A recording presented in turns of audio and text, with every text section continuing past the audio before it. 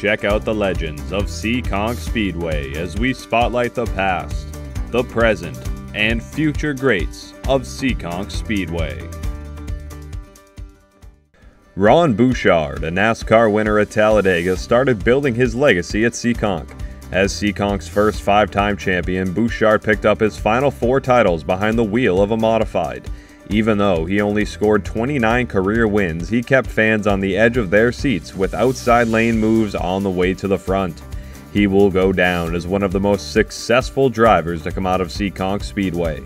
After winning at Talladega, Bouchard was back at home in front of his fans in Massachusetts just a few weeks later.